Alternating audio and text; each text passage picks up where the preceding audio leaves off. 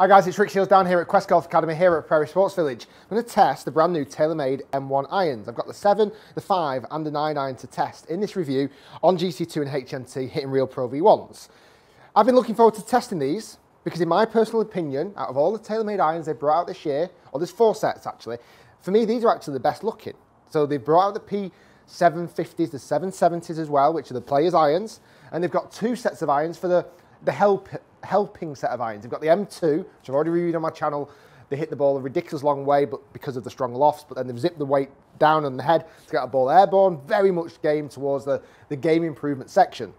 But the M1 iron is a smaller, kind of more subtle version of that.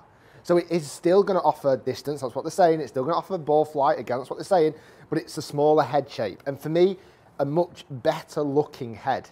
Much better looking than any of the club's irons that they've brought out. The reason why I say that, I just think it's been finished a lot nicer. I like the finish that they've put on this golf club. And it's not too overpowering with its kind of jazzy features. It's quite, I don't know, it's just quite nice. I would say it's a sexy golf club. And with that sexy golf club as well, it's got some really nice features when I look down at it. The top line isn't ridiculously thick on this, but the bottom of the golf club is really fat. It's almost like it's got a big bottom, a big derriere, big gluteus maximus here at the back, however you want to say it in any country that you live in.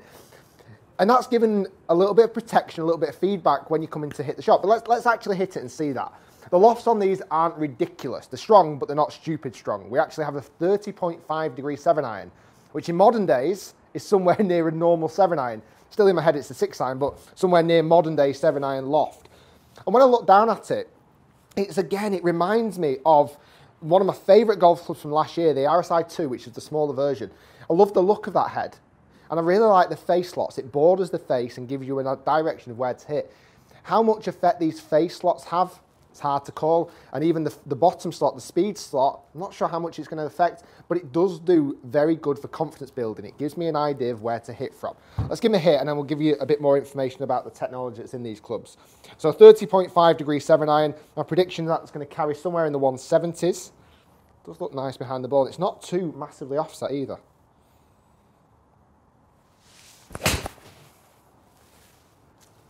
And they promised height, and they delivered height and distance.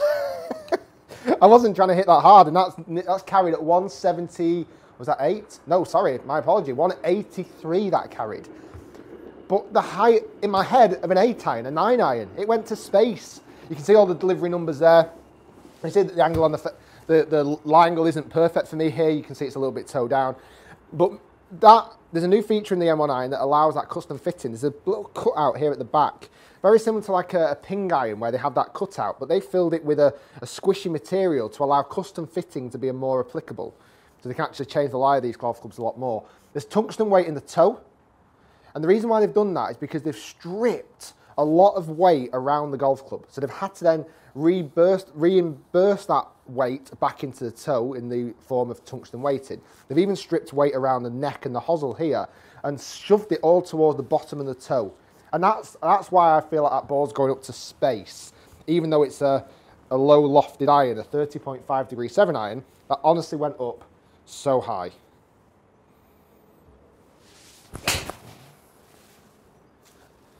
I mean, so high. Consistent. I think that was 183 again.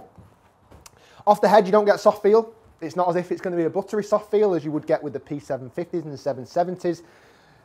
You can see almost identical ball flights there. You can see all the delivery numbers again, path, face, strike, club head. You can see all that there. You feel free to freeze the frame and have a look at all that data. I'll be using all that data in reviews going forward as well, so you can see it a lot more. Let's go one more with the 7.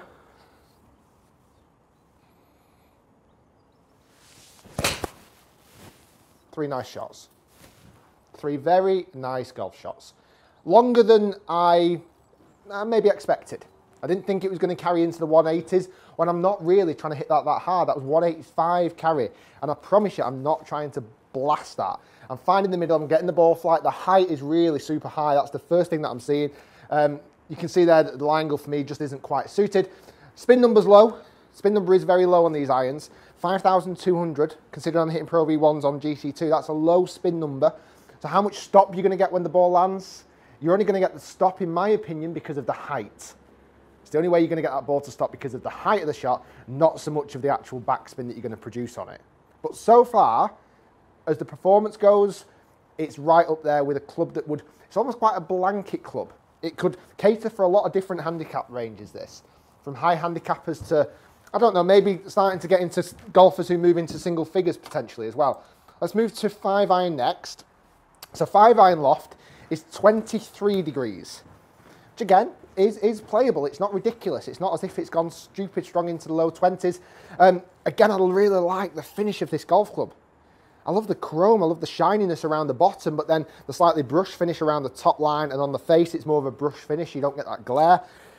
I just think for all the clubs, the irons that TaylorMade have brought out this year, and they have brought out 4 sets, like I said before, this one for me looks the smartest. It looks for me that has the best shelf appeal, and it just has that really top end finish. I just need to pull the flag further back for this shot.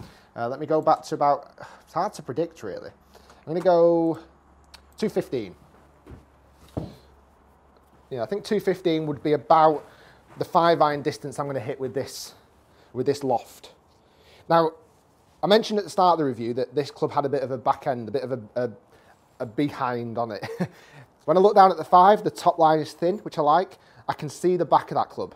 I can start to see the butt of that golf club when I actually set it up behind the ball. I don't like that.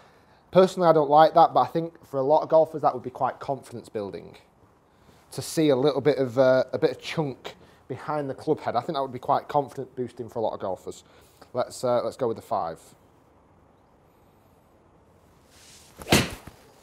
Not hit it great. I didn't hit that good at all. It's going to be pull up short of that 200. It's done all right. It's done all right. That was a chunky shot. How much a club can help you on a chunky shot is, I'm not sure. It's never going to help you in a million years. A 201 yards carry, and I called that as a bad strike straight away. You can see strike location there, very high off the face because of the fact that I hit down on that a little bit too much that time. But for a bad shot, 201 yards, 15 yards shorter. Well, I predict 15 yards shorter. Let's see when I hit a good one.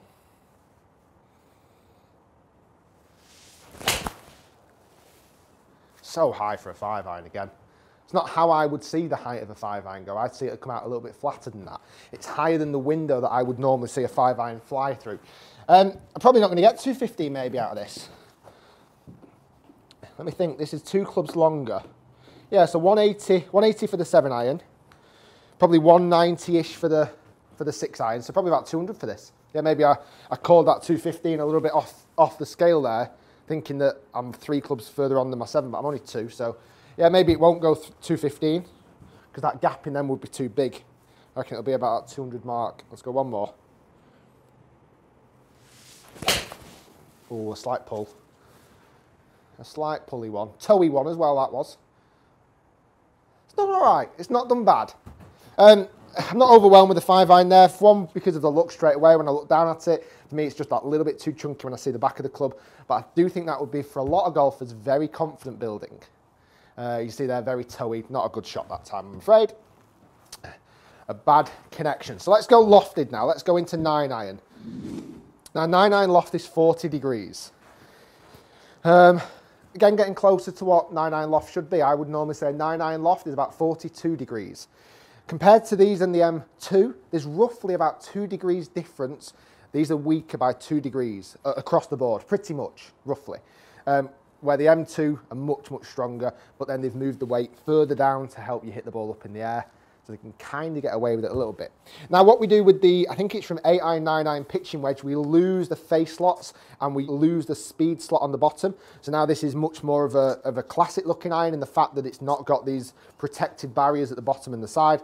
Still got a little cutout behind the hosel, like I said before about changing the line angle, and it still looks smart. I really like the look of this golf club. It's got the kind of bit of the M1 carboning of the driver in the back of the head. I think that's more of a detail than anything. I don't believe that's actually carbon, but I might be wrong in that. That just looks like it's decoration, so it fits in with the driver heads as well.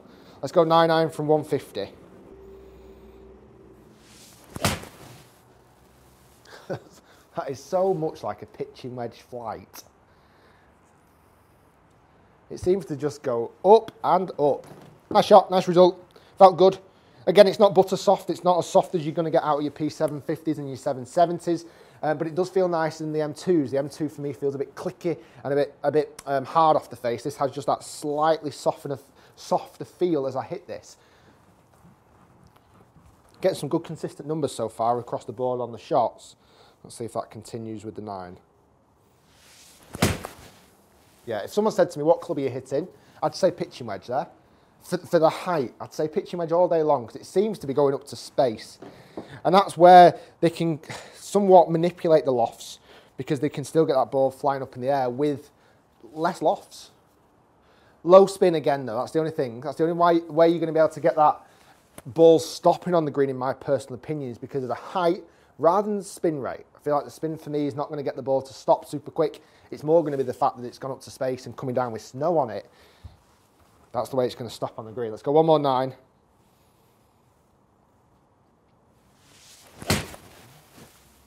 Maybe slightly left the target. But probably about the 150 odd mark again. Yeah, good consistent numbers. Cannot complain about the consistency of those clubs. I'm not getting any hot shots. And I hate clubs that do that. When I probably got it a little bit off the M2 where it almost comes off a little bit hotter than hot.